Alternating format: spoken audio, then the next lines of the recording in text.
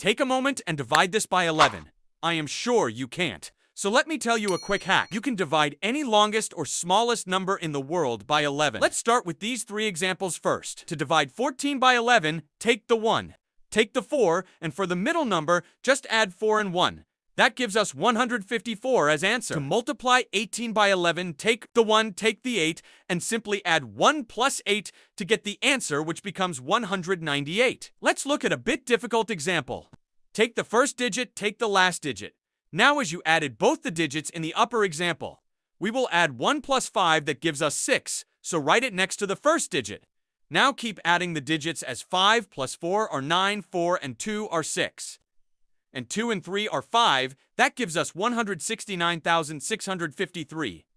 And that's our answer of such long multiplication. Now remember that this only works for the numbers less than 10 considering this. Give me the answer of this multiplication in the comments section.